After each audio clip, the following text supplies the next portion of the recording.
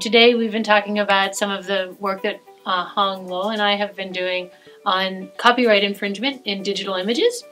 So this is in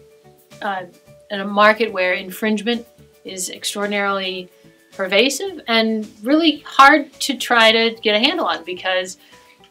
much of the infringement that happens when someone right-clicks an image and downloads it to use on their website is something that happens unintentionally. They may not be aware that they need to pay for a copyrighted image, or they may have hired someone to put together their website, and that person may have used the image, and then the owner of the website has no idea. And so, there's been real challenges for that market of how to balance, on the one hand,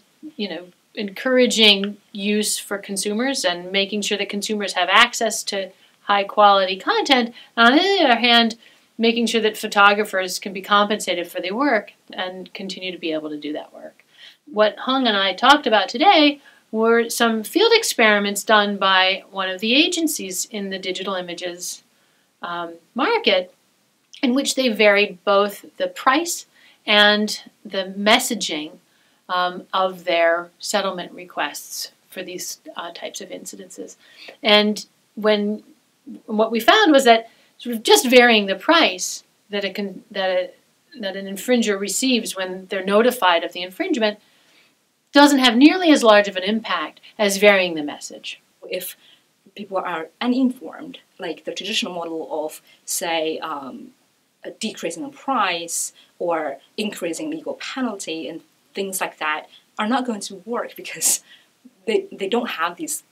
pieces of information when they do things.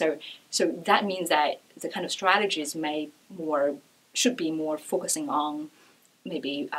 trying to provide as much as possible convenient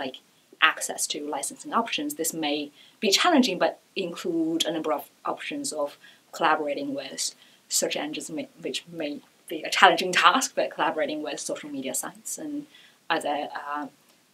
popular platforms where people usually find their images or other copyrighted goods from. And so that providing convenient access to, say, licensing options and pricing options both make the ex-ante transaction cost, what we call, much lower, but also make them more aware that licensing is their obligation of using these images.